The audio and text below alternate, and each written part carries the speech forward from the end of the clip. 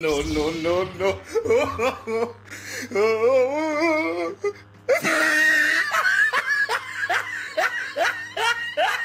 Ah, look at the top of his head. Look at his lips.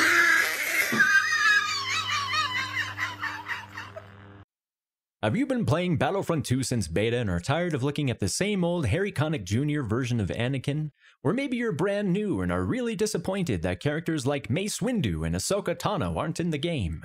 If so, good news! You can use fan-created skins to spice up the Battlefront to your personal taste, instead of settling for DICE's basic bitch cosmetics.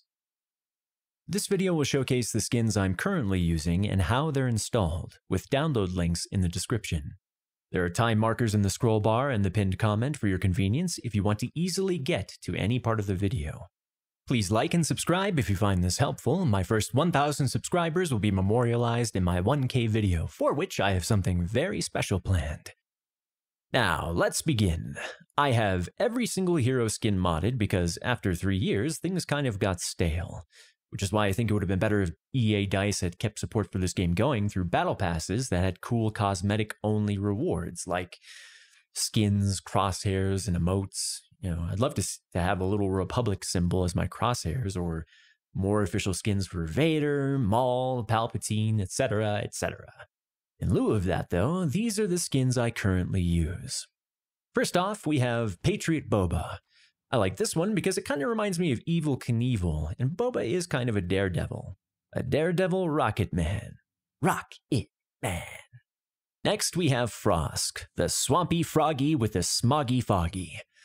Some skins I use purely for comic relief, and this one fits the bill. When you activate the predator instincts, you hear like ribbit sounds. It's amusing. Here we have Captain Rex. I like this one because it comes with 3 different versions, Phase 1, Phase 2, and Old Man Rex. Old Rex is the one I use the most. Next, Damaged Vader, one of my favorites. This skin has several different versions to it, but you obviously have to pick one to use at a time since Vader only has one skin. One thing to keep in mind though is that this mod will have Vader breathing as though he's heavily damaged all the time, which can take some getting used to. And here's sweet old Mother Talzin. I think this is one of the most well-made fan skins to date.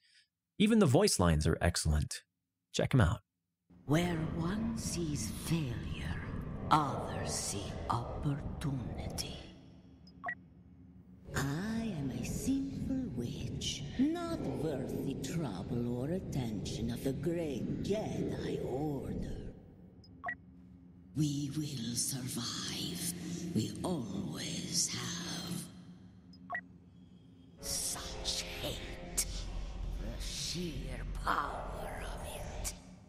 I used to use the Darth Jar Jar skin because it was so funny, but this one just looks so good. I mean, look at these textures. Like a Dathomirian rose with beautiful thorny red petals. And as an added bonus, Talzin doesn't come with the clothing bug that Palpatine has when you dodge around with his second skin. And then there's my man Han Solo. The only thing I use for him is the Young No Longer mod, which just makes it so that, you know, when people pick the younger skins, it looks like him. I don't use anything beyond that because Bearded Han is best Han.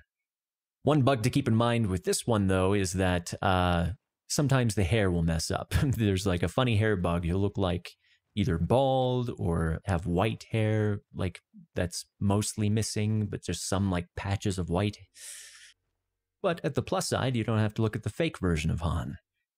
Grand Moff Tarkin, in my opinion, is the most well-designed Iden skin I've seen, and it also has good voice lines. Lord Vader will be pleased. Let's show them the full might of the Imperial Navy. Crush this rebellion. You may fire when ready.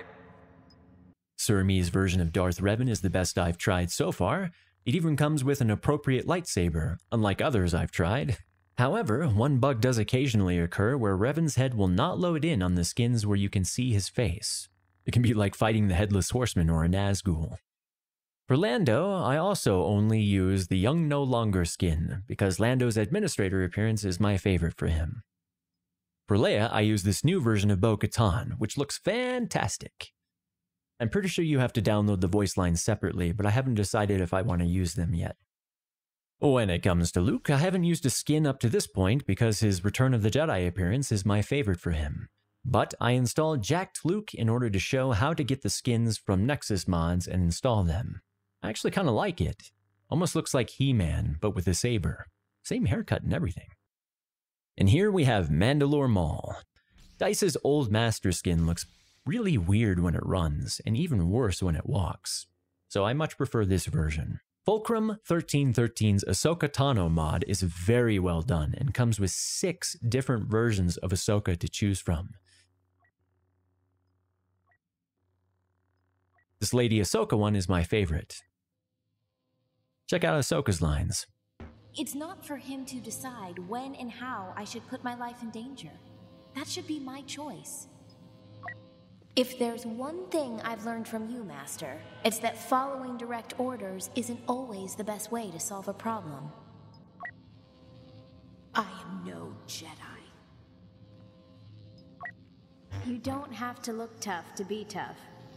Super Yoda's another amusing one. Looks like he's about to go trick-or-treating or be tucked into bed. There's also a Spider-Man version if you prefer.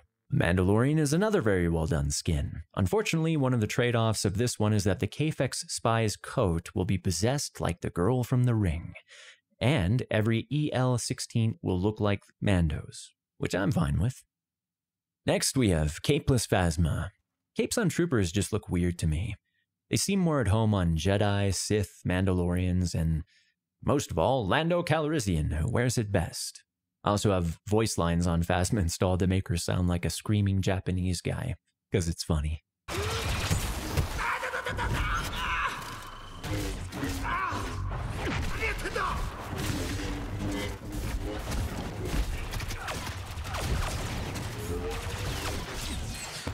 The only thing I've done to Grievous is give him red lightsabers, which seems appropriate since it's canon now that lightsabers can either be corrupted or cleansed by the wielder.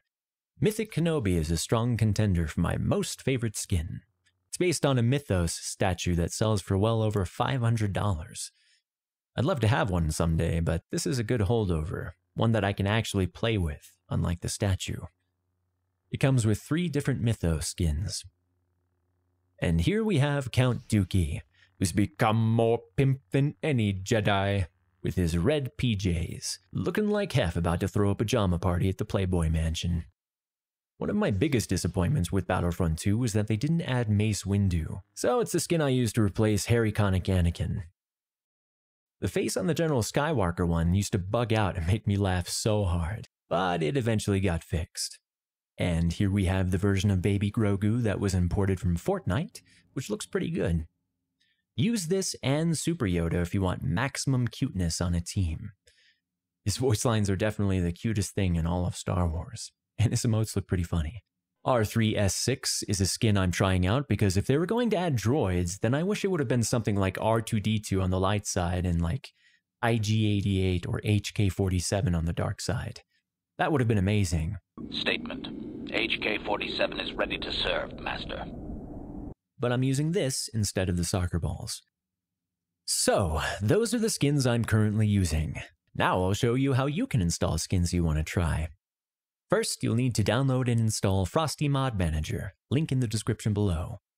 Once it's installed, tick the box in the bottom left that says, Remember My Choice, and then select the game you want to mod by clicking New in the bottom right corner and then navigating to the folder where your game is installed.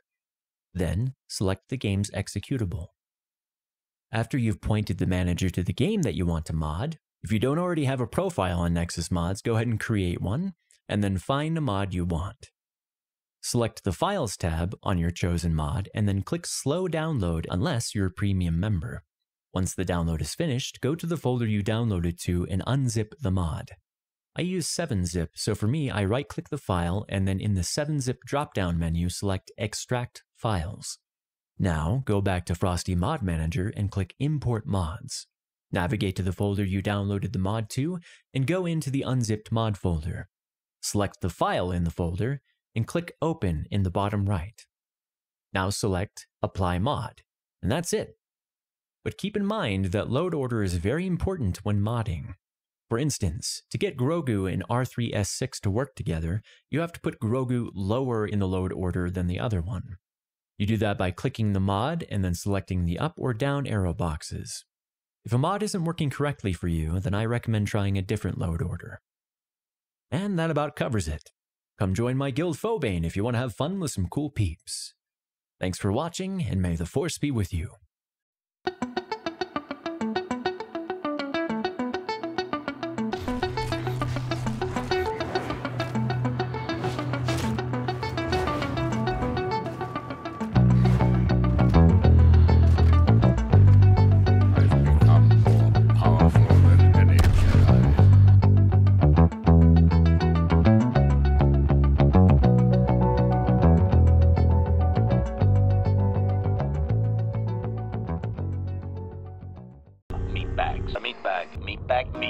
Meat bags.